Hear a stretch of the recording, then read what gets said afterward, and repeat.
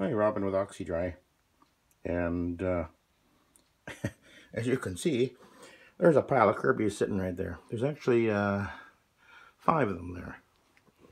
I think the 2 in the back are pretty much only parts. I've already scavenged parts off of those ones, but these 4 other ones are actually, I think they're fully functional. But you know, the handles are actually sitting over there. Those are, well, actually I have a total of 9. There's oh, look what I got here. Anyway, there's 3 more right here, and these are fully functional Kirby's, Centria, and a G5, and another Centria. The far one is actually a Centria. And I'm just cleaning out, organizing my workshop here. Long overdue.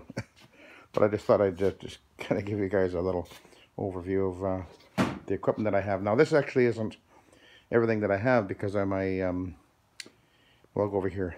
These are my 3 of my 4 functioning rotaries, and the other rotary, the green one, which you've seen many videos of. That one is actually still in the van, so it's not here in the garage. So I actually have 4 functioning rotaries. This was the one I just acquired right over here. Is a 2-speed, a 300, 175, 300. And then this was my main backup machine, and then I bought this one a couple of years ago. This is actually brand new. This one has never been run before. This was the last MD-180 out of the factory and in the warehouse, so I picked it up because I knew that they were such a good machine, and they were discontinuing this particular model, and I wanted to have it because it has the handle release up top right there, center feed, 70, I think it's I think they're 74 or 75 pounds, something like that. And of course I did the modification with the big wheels on these ones.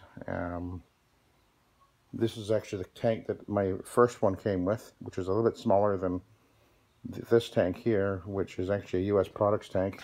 This was, I used this tank for a long time, and I put this handy little sealing lid on it, which was useful to have. And my old style of LED lights is an LED panel underneath this one, and a transformer in this junction box. That functioned well, but I've got my green one is a little more sophisticated now, I guess you could say, a little more streamlined.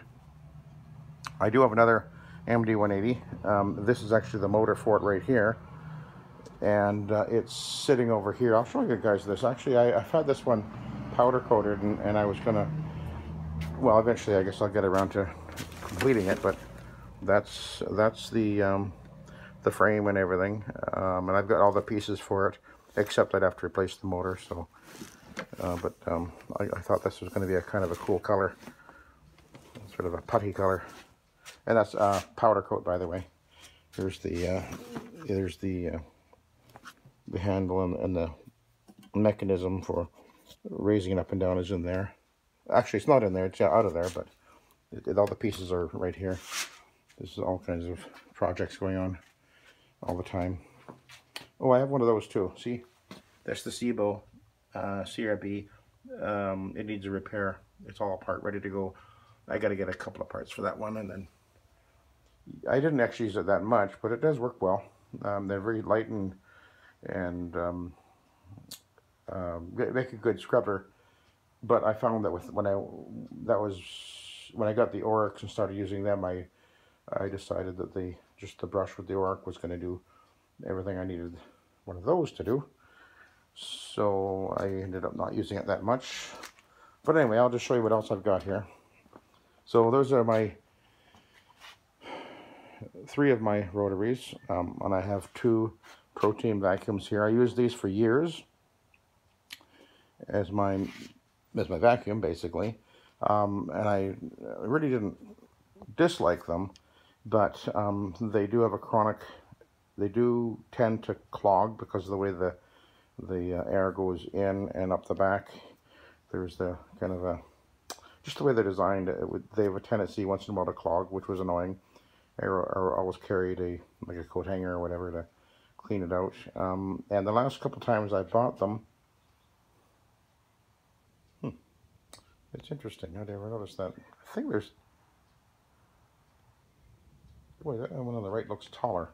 Is that an optical illusion? Does that look taller? Oh, maybe not. It's an optical illusion. Okay. But anyway, I've actually, this upper body on this one was replaced because the back side of it, it started falling apart. Just the plastic started just more or less cracking, and it's just weird. And I've found that happening with them in the last few years. So that was one of the reasons I began to rethink what I was doing. And I went over to the Kirby's. I was using Kirby's for quite a while. And they're very durable. And you're wondering, why do I have so many? Well, I've picked up most of these for under 50 bucks. I paid a few $100s for a couple of the Centrias, I think, but the G4s and G5s, I've been able to find, 40, 50 bucks. Sometimes I've just traded them for some carpet cleaning, over $100 of carpet cleaning or whatever. So that was easy to digest, I guess you could say. But anyway, let's continue with the vacuums for now. We'll go back to the other stuff there. There's my old Advance, which I did about $400 worth of carpet cleaning in exchange for that. And I did that maybe 15 years ago. That's been an excellent machine for wide open areas, hallways, condos, and things like that. Very, very well-made machine. I did replace the vacuum motor, a couple of years ago. And it is an upgraded motor, so it has even more oomph than it originally did. But of course, being as old as it is, I'm not really sure I can get parts like the brush roll motor or even the brush roll itself, which is getting down there. It's pretty near the end of its life as far as that goes, so I'm not sure. Maybe one day I'll actually have to stop using it, or maybe I'll retire first, who knows. The thing's like 50 years old, I think, or something like that. Of course, there's a Sanitaire, which I bought just a couple of years ago. I wanted to give a Sanitaire a try.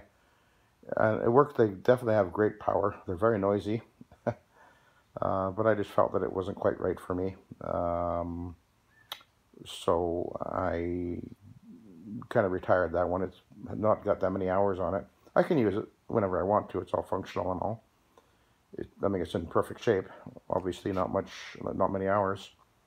This was the Hoover Conquest was interesting. I bought it, at least 10 years ago or so on a garage sale for $5. And I had it sitting around for a long time. I never did anything with it. And finally, I decided I was going to get rid of it. And then I did a bit of research on it and realized that this actually is a really good vacuum. So all I had to do was replace the brush roll, and the bag was in really bad shape. And I actually had a Sanitaire bag on the back there. It actually will bolt right on there, no problem. A little bit of modification. I had the Sanitaire dirt cup on there.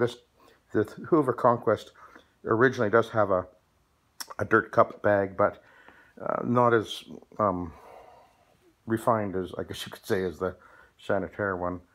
But anyway, that Sanitaire bag will bolt on there. I do have another bag set up sitting in the back there that I have to do a little repair on it, and then I can put this one back together and it'll be functional. I've used it a couple times for commercial work, and it definitely works really well. It's kind of a neat vacuum. It's got an interesting belt arrangement in there with a belt that goes to a pulley, and then another belt that comes off the pulley to the brush roll. It's really unusual. Anyway, here's my my Von Schroeder, which has been my main upholstery cleaning machine for, well, I guess pretty much 20 years or so. And the head for it is actually in the van still in its bag.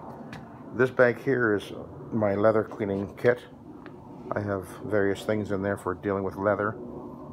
This little case here contains the attachments for this is the US Products PB1 sitting right here, which I've been showing videos on. There it is.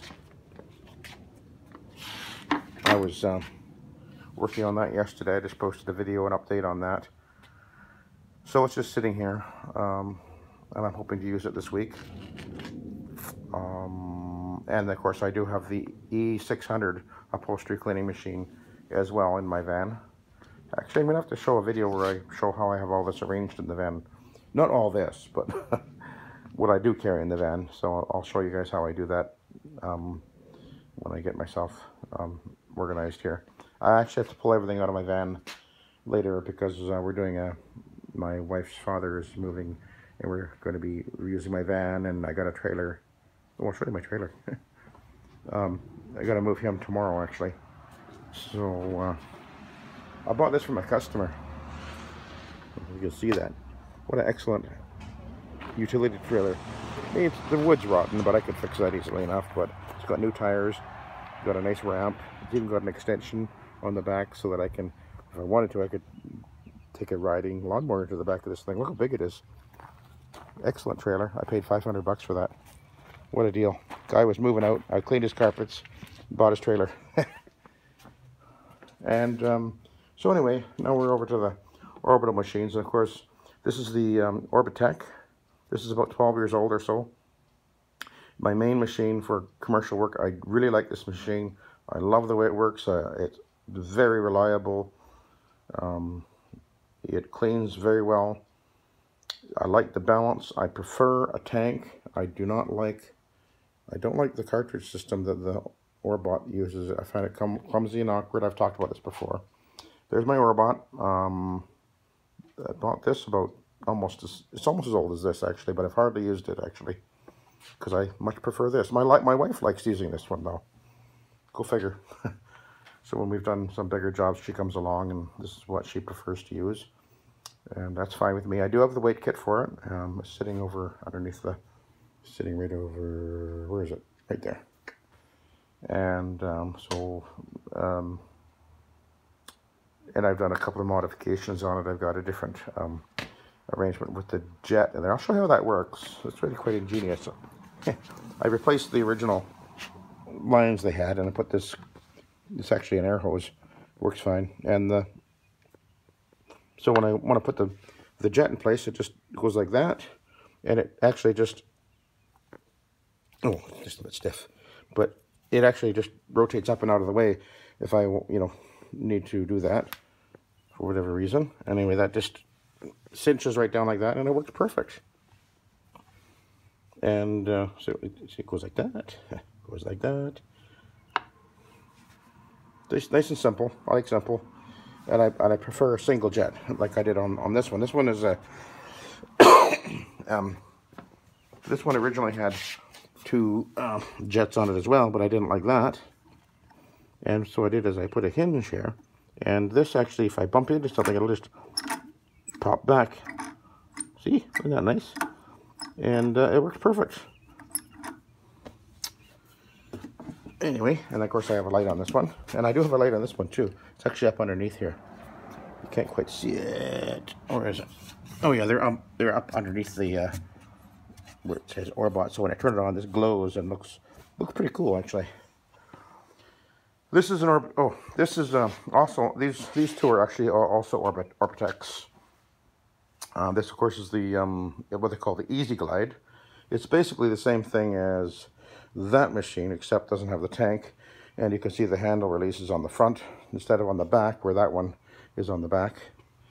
And I have used it, but not much, because every time I've put it in the van and I've taken it out and I've gone to the job and I pulled this thing out and started cleaning, and every time I've done, after 15 minutes or 20 minutes or whatever, I stop and go, no, just not liking it. It just doesn't work right on residential carpeting. I don't like orbitals on residential carpet. Don't bother arguing with me about that. I get that, a lot of guys do, but I just like the way the rotaries move, etc. And they clean just perfectly fine. There's no advantage cleaning-wise with an orbital. Yes, I've done it both ways. This machine, actually, I did put quite a few hours on residential. This is the Orbitech. This was actually a 15-inch machine.